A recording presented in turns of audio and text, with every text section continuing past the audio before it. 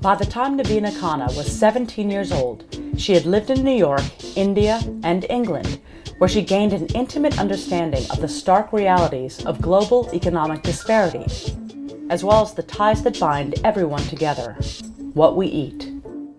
NAVINA KHANNA is the co-founder of Live Real, a platform for young people to get involved and affect positive change in the food system.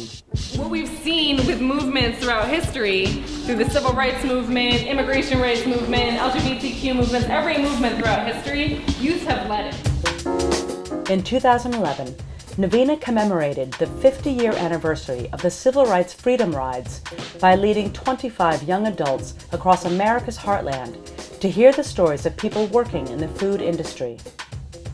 This expedition, dubbed the Food and Freedom Ride, proved to be a powerful lesson in the connections between food, immigration, and worker justice. So if you look at who works in the food system, we know that 5 of the 8 worst paying jobs in this country are food systems jobs, and the majority of those jobs are jobs that people of color have.